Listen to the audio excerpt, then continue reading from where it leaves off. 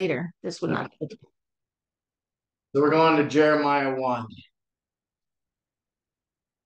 Oh, how he loves me. See, we got to get that in my spirit. It is hard to get depressed and upset and believe that nothing is happening in my life if I can grasp the fact that God loves me.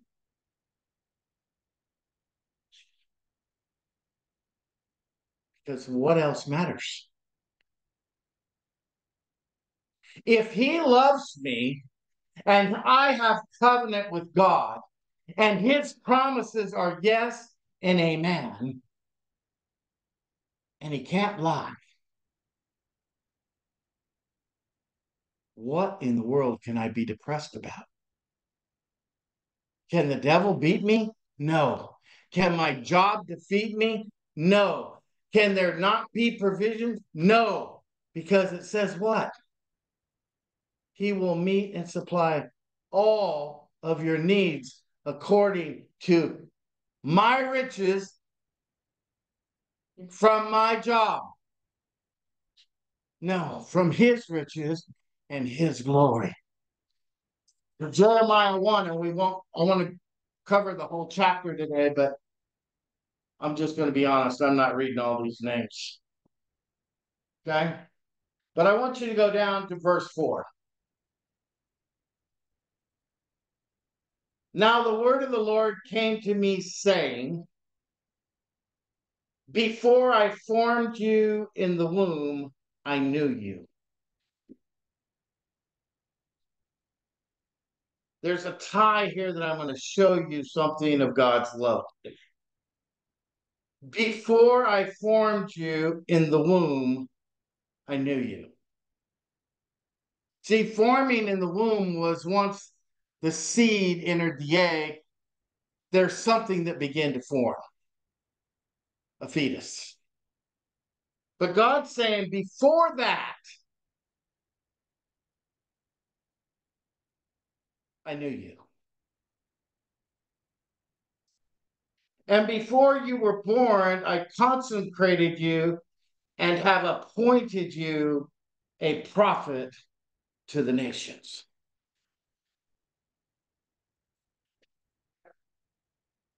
We know he's talking about Jeremiah. Jeremiah came as a little boy. Do you guys know the story? And he began to prophesy unto what? Another king, another prophet. And they began to prophesy at a young age. And they prophesied for one purpose: to save the church, to save the church, to bring it out of ruins. Verse 6.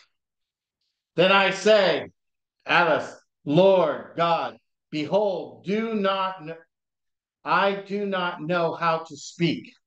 Do we sound like Moses here again? Here we come. Wait a minute, you called me. You have brought me from when?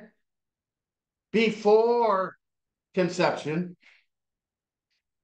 Before conception, you knew me. You had consecrated me to become a prophet. You knew all about me, but you didn't know I wouldn't know how to speak.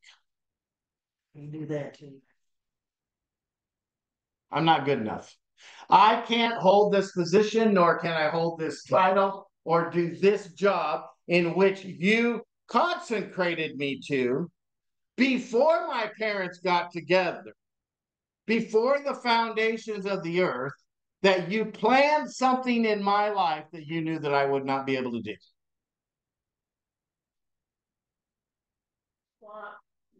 It's so wrong.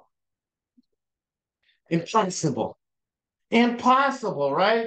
It couldn't happen. But the Lord said to me, do not say, I am a youth. Don't make excuses. And how many of us make excuses? I don't think there's not an excuse that the Lord ain't heard and had not. There's nothing new under the sun. But we all make excuses. I work too much. My job just doesn't allow me to do that. I'm just not one of those type of people. I'm not bold enough. I can't do that. We make excuses because everywhere I send you, you shall go. And all that I command you, you shall speak. For I am with you to deliver you, declares the Lord. Then the Lord stretched out his hand and touched the mouth and said to me, behold, I have put my words in your mouth. Seeing I have appointed you this day over the nations and over the kingdoms to pluck up and to break down and destroy and to overthrow, to build up, to plant. Verse 12. Then the Lord said to me, I have sent well, for I watch over you, my words to perform it.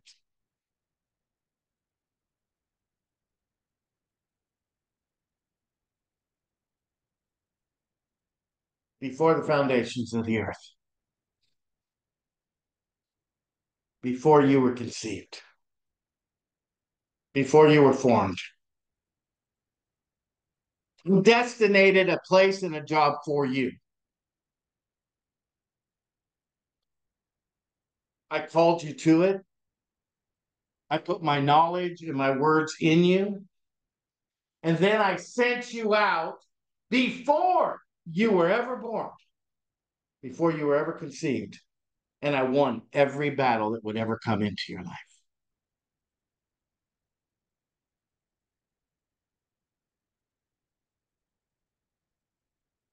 Or mama ever knew your name.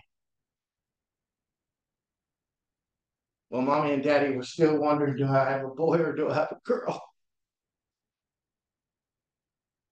God said, I already had a plan. It's in place.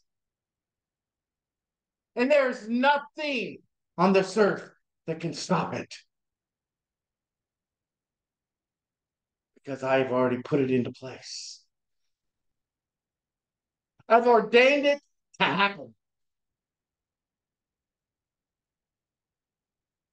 We know the story goes on and it says that the Lord appeared to him. And he says, what do you see? And he tells him, he sees him. And then again, it comes to him again. And it's what he's seeing is the ruins. What he's seeing is the destruction. What he's seeing is what's going to happen.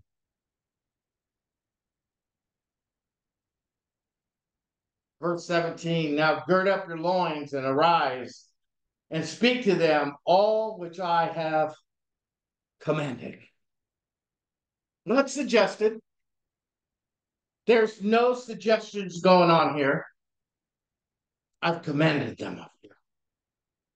Do not be dismayed before them, or I will dismay you before them. Meaning, don't doubt. Don't think there's something else going on.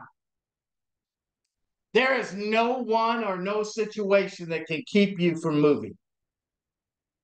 God's already said you're going to move, Leanne. There's nothing that can stop it but you. See, God's got a plan. It's God's time. Verse 19, they will fight against you, but they will not overcome you. For I am with you to deliver you, declares the Lord.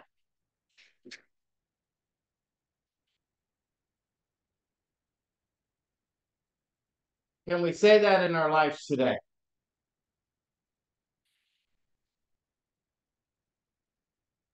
For I am with you. So how about that? How about if we say this together? For Lord, you are with me To deliver. to deliver me, declares the Lord. Can we get that in our spirit today?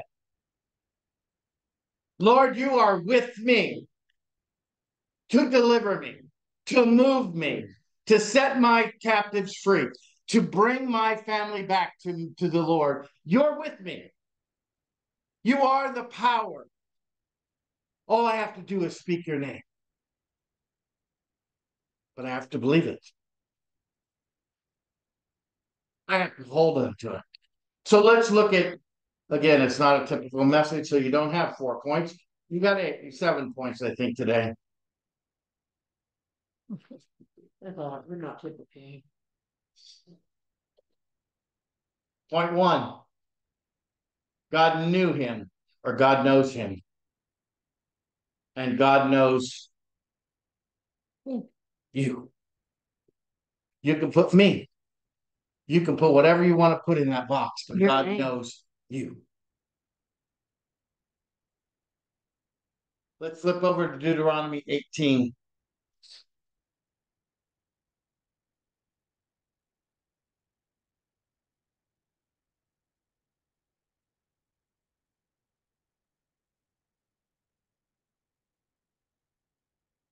The Lord God will rise you up from the prophet like me, from among you, from the countrymen.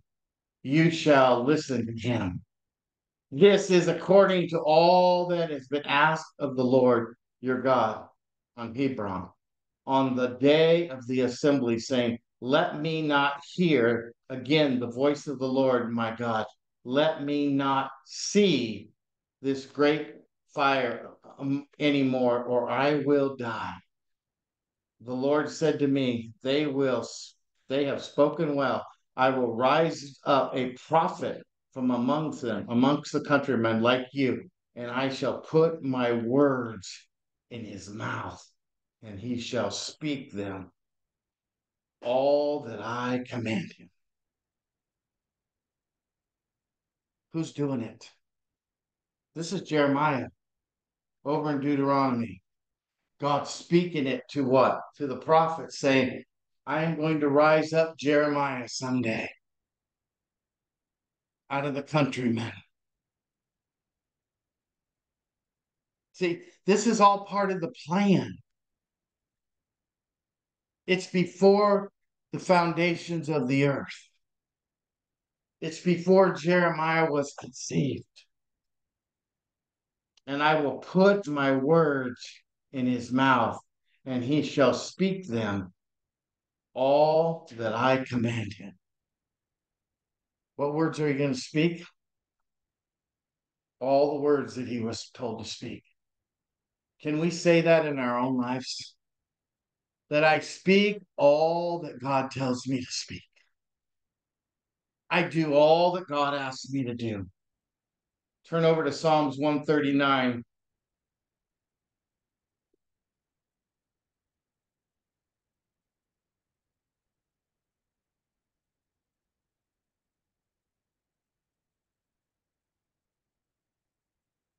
I want to show you that God knew you, Nancy. He knew everything that Nancy would go through. As bad as that was, God had a plan. I'm going to bring Nancy through it, and I'm going to bring her through victorious. I'm going to bring her through stronger.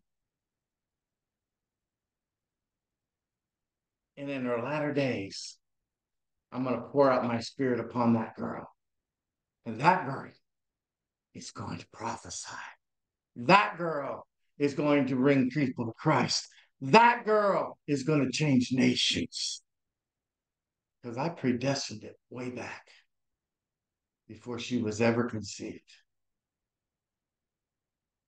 And I'm going to bring it to pass.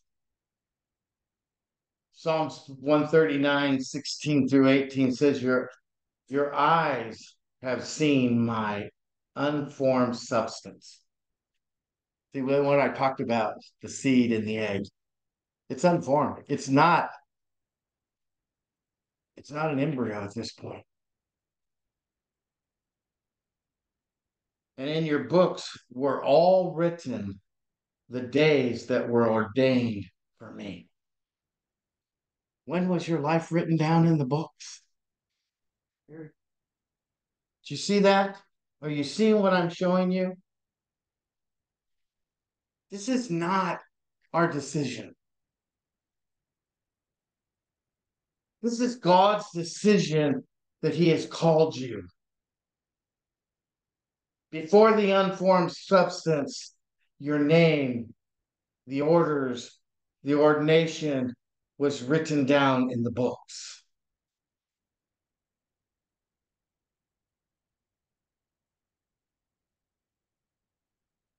If I should count them, they would outnumber the sands. When I awake, I am still with you. What is he talking about? Did he tell someone about sand on the ground? Did he tell someone about you can't count the stars? So when Abram, before he ever became Abraham, was making covenant with God because God knew all the days of Abraham, God says, hey, Abraham,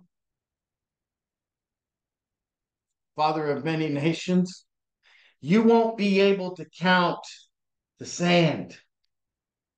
You won't be able to count the stars because those are your descendants, both Greek or Hebrew and Gentile, Jew and Gentile. Both of those, the sand and the stars, are all in your grasp because I've made you the father of many nations. See, when did it happen?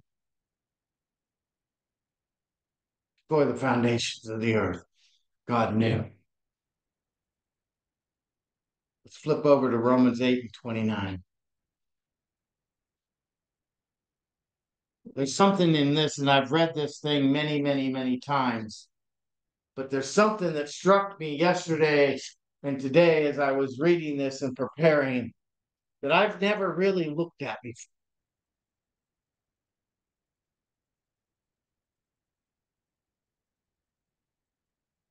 For those whom he foreknew.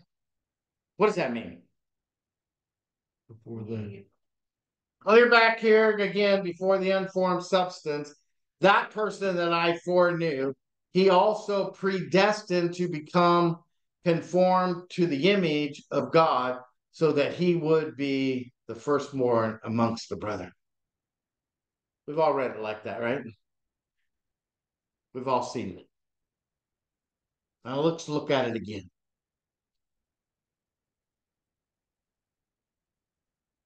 Read it again.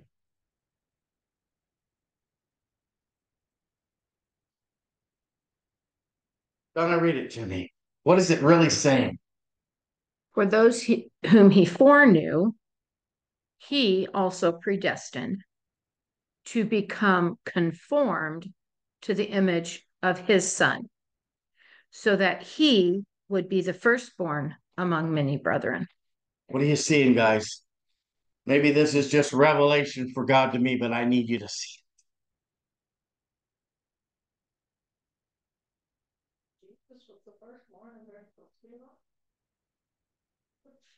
There's something about being the image of his son. Who gets that?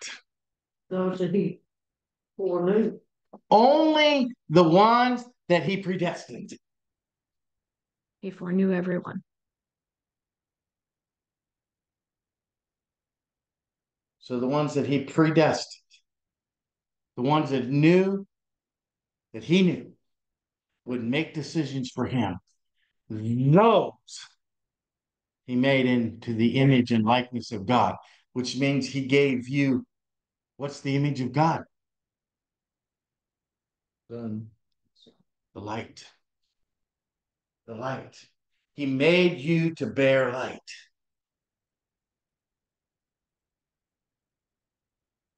See, not everyone's a light bearer. Satan was a light bearer until he was cast out of heaven, and the light was stripped from him, and he became darkness. So not everyone that is born has the light, nor can they shed the light. Only those that he foreknew, that he predestined, was born with the image of God.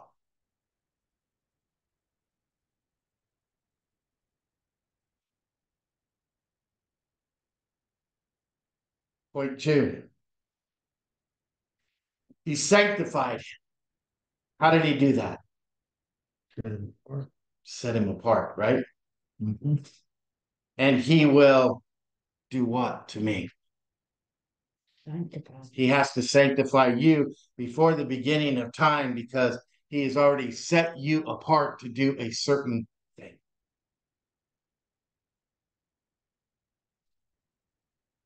So let's go to Galatians 1, 15 and 17.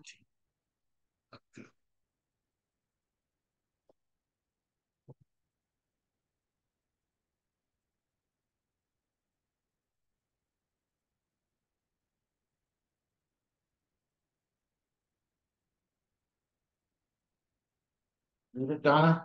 Sure. But when God, who had set me apart even from my mother's womb and called me through his grace, was pleased to reveal his son to me so that I might preach him among the Gentiles, I did not immediately consult with flesh and blood. Has he set you apart? But when God, who had set me apart, even from my mother's womb, and called me through his grace. See, we're thinking somehow from the front to the back that I'm living my life. I was born, I began this, and that's how I see my life. I see my life from a child to where I am today, and I see all the trials and the situations that I've been through, and I begin to weigh those towards where I am going. That's how I see life. I can't see life any other way because I haven't lived tomorrow. But see, God's looking the other direction. Because he knew the back of the book before the front of the book was ever written. And so before the beginning of time, it says that he was what? Slain before the foundations of the earth. He already knew what he had to do. He already knew what price he had to pay. He already knew what decisions Gary would make. He already knew what decisions Kim would make. He already knew what decisions Leanne would make. He knew where every one of our situations were and how we would live it. And then he recorded it into the books.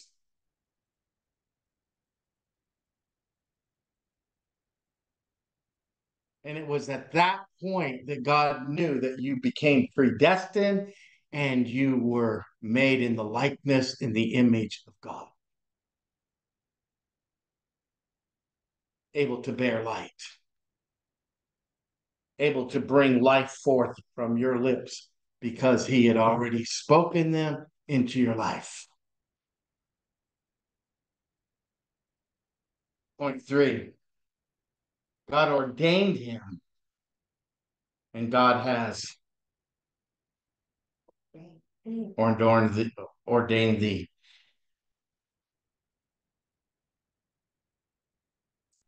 He has given us a job and a purpose.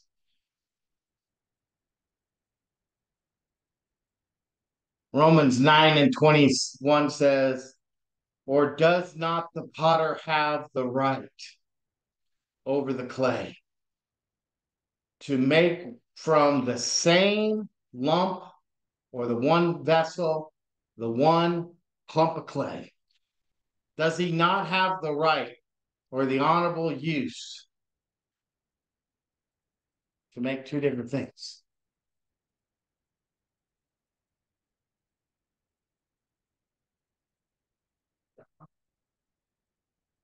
It's his clay. It's his form. We can form it, He can make it anything he wants to make it. He's sitting at the potter's wheel and he's got the choice. He's ordained us. He's called us. Point 4 says, God sent him and God shall send you. Mark 15:16, and he said unto them, go unto all the world and preach the gospel to all creation. So there wasn't a choice. Even when he came at Pentecost and he was meeting with his disciples, there was no choice. I've already chosen you. I've already picked you. I've already selected you. I've already taken you through the training. And now you shall go and you shall preach the gospel.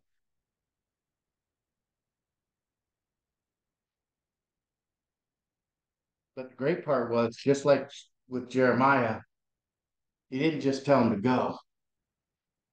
He told him to wait till I come. Wait till I bring you the comforter. Wait till I bring you the power of the Holy Ghost. Wait until I equip you. Or in Jeremiah's case, he said what? Till I put the words in your mouth. Till I equip you with the words.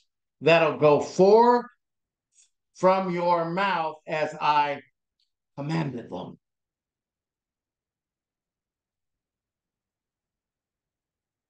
There was something going on.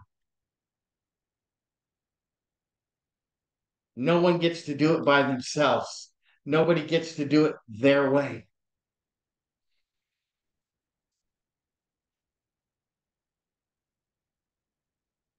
These aren't your words. They're not your teachings. They're not some college teachings. They're not some degree you had. You have to do it God's way in God's words. 5 says, God commanded him and God has commanded you. Let's flip over to Deuteronomy 5:33. It's a little bit of a Bible drill today.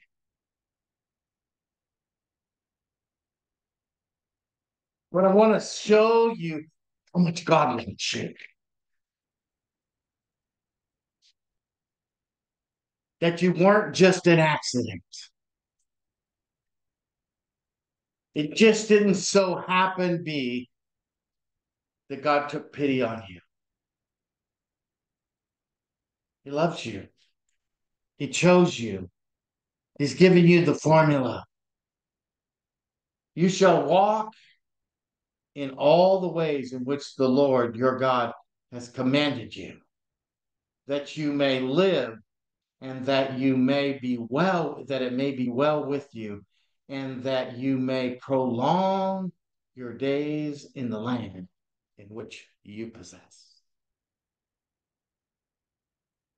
We're not talking about heaven. We're not talking about eternity. We're talking about your days right now on this earth in the Old Testament. That you shall walk in all the ways in which the Lord thy God has suggested that you might do. They're not suggestions. The Lord commanded unto Jeremiah what to do, how to do it, when to do it, and what to say. The words in which I gave you. They will bring life. They will set the captives free. They will heal. And we sang that song just a little while ago. He knows my name.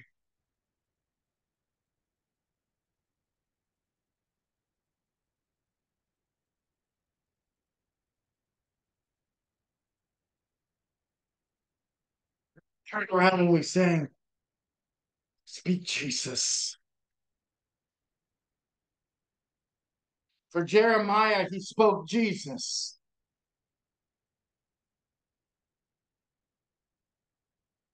For all the prophets through the Old and New Testament, they spoke Jesus. For Jesus himself, when Jesus came here and walked on the earth, he spoke Jesus. He spoke the words of his Father. And he's trying to tell us that, you know what? This is my commandment. You do it my way. If you do it my way, that you may prolong your days in the land in which you possess. Point 6. God encouraged him. Be not afraid.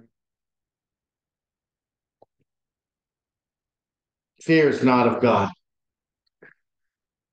Hebrews 13:6 says, so that we confidentially say, the Lord is my helper. I will not be afraid. What will man do to me? What can man do to you?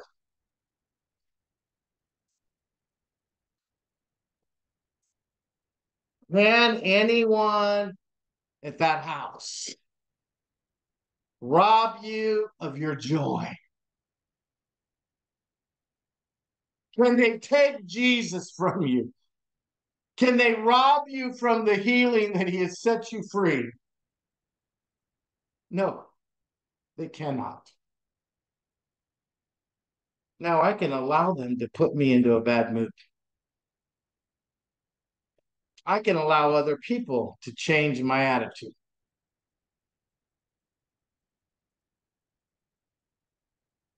I'm good at confessing things, so I don't mind saying it. There's lots of times in life that I look back and said how foolish I was to have allowed a person or a thing or an object to change my disposition. How could I allow myself to get so upset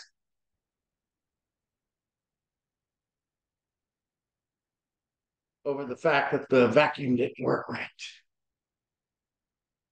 That I could swear and curse before the Lord and let it change my whole day. Or how about a flat tire? Or a bump on my brand new car? Or any other thing could it happen? I remember when I got this car out here. My dad, I took my dad's car when he passed away. He always kept his cars in such great shape. He had this Honda Accord, and he literally had an inch and a half on both sides to get his car in and out of the garage. That's it. Nobody else could move his car because he's the only guy that could move it, and he never put a scratch in the car. I'm being honest. He did put something in the back bumper somewhere else, but not in that garage. Not in that garage. My dad takes ill. I've half got him in hospice.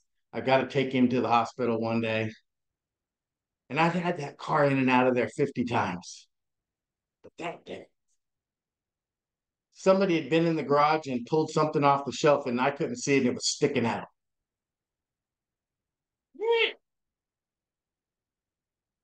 I am not seeing. I'm looking. There's nothing.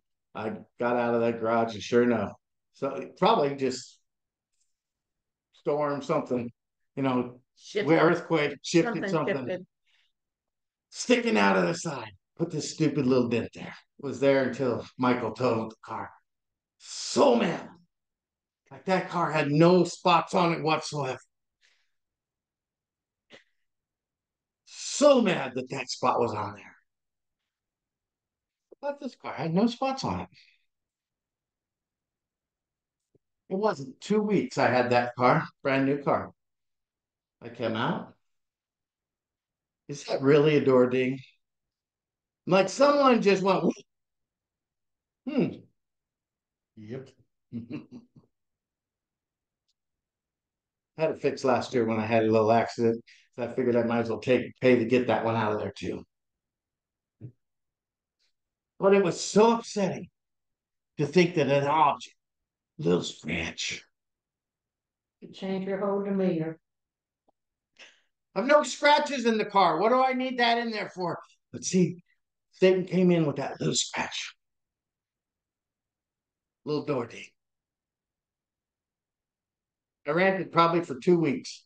Every time I went to the car, I'd look at it like, I mean, it was this big, but it changed me. It upset me. It got to me. And yet we look at these situations in our lives and we say, how can they control me? How can it do that?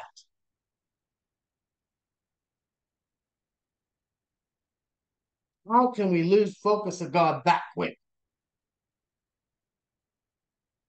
No armor.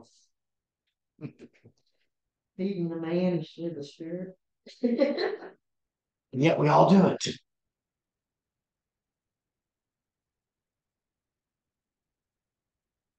We can't be afraid. He's our helper. He walks us through things. We got to trust him.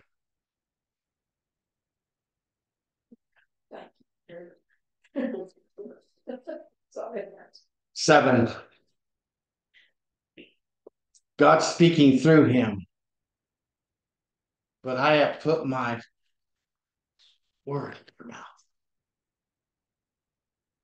See, the power that he was talking about in the song earlier, speak in the name of Jesus.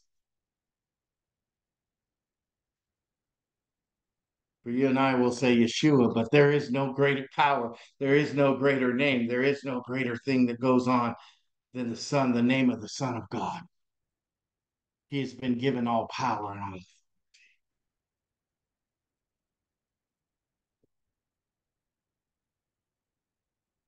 But that's what should be in my mouth. That's what should be in my thought process. That's what should come out in every situation. When the reports come, when the darts come, when the trials and the situations of life come, it is the word of God that comes out. Because it wins. Because he put it there. Because he sent it to do what? To take down the enemy. To take down the strongholds. Do you remember the end of Jeremiah? What did we just say back there?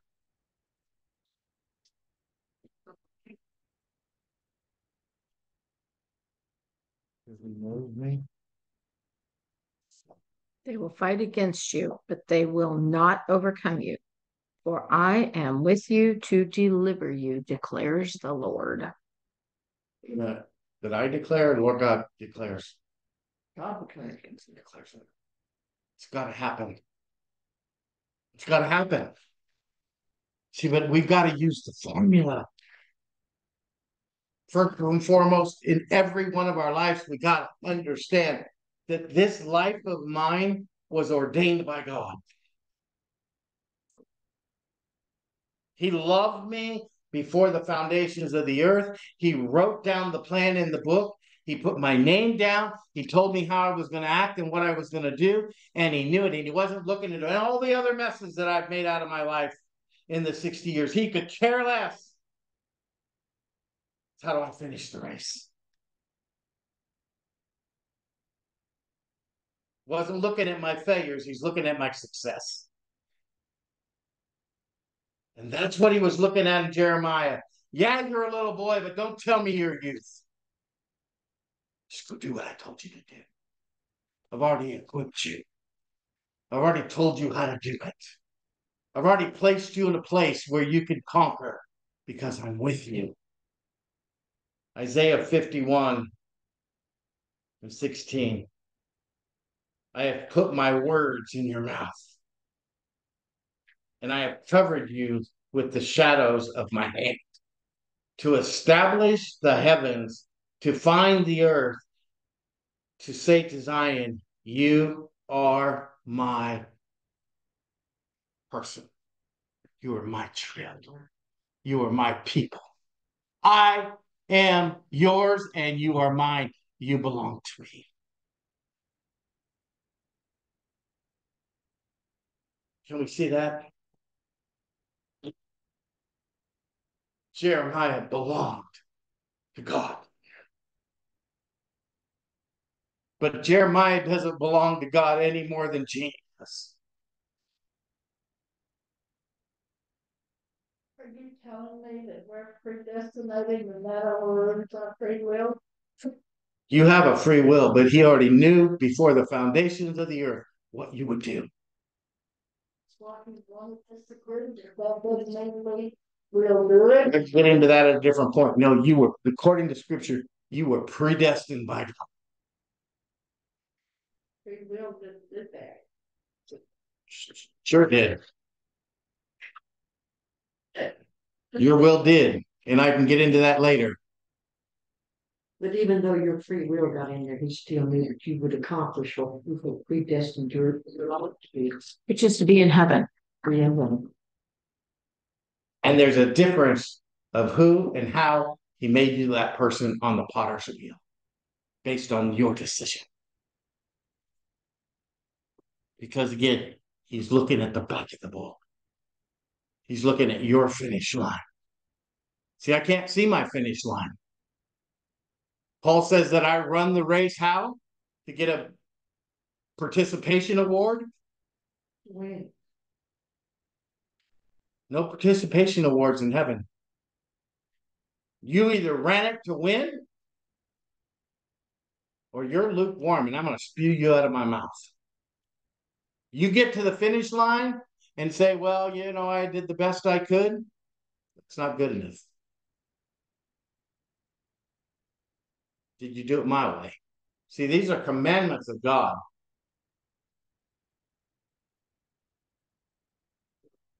He didn't give us a choice. He gave us a choice to choose him. But once I chose him, the choosing's over. I got to do it his way. So we, like Jeremiah, were chosen. We, like Jeremiah, have been given an order. We, like Jeremiah, have been given a commandment and an assignment and told what to do with it. Well, we don't. We're not. He shapes you. That's what happens. So let's close.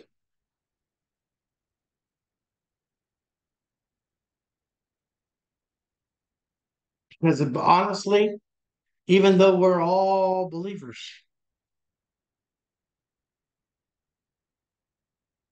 even though we have made the Lord our ruler of our life, he wants to take us to the next level. And his light shines different between out of each one of us. So to that next level, there's going to be some pruning going on. There's going to be some things that the Lord has said, you know what? I've seen it in your life and I've accepted it long enough, but it's got to go now. That's got to go. I've loved you. I've watched you come through it, but we're going to the next level.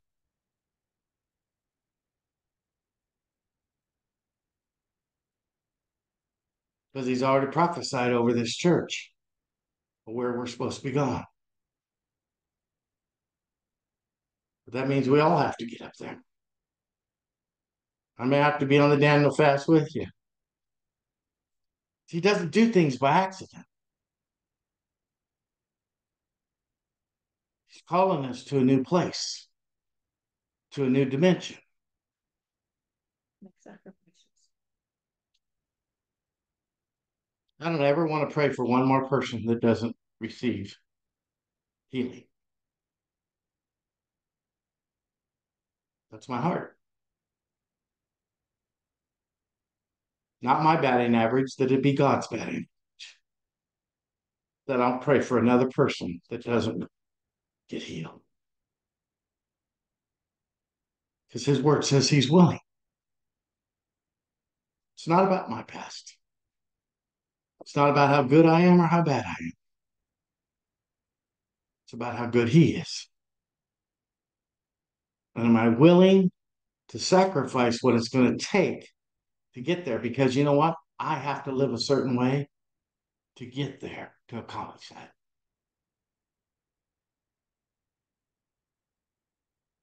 Why? Because that's obedience. He's ordained us with the purpose to be obedient. Does it mean more prayer time? Absolutely. Does it mean more quiet time? Absolutely. Does it mean more time in the Word? Absolutely. It's all in where I want to go. It's all in where you want to go. He's given you a plan. You may not know it, but it's clear that he's wrote the plan down.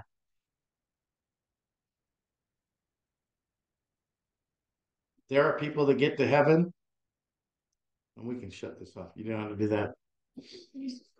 There are people that get to heaven that are not going to accomplish everything that God wanted them to do. Now, that doesn't mean they don't love Jesus. It just means they didn't get everything they wanted to.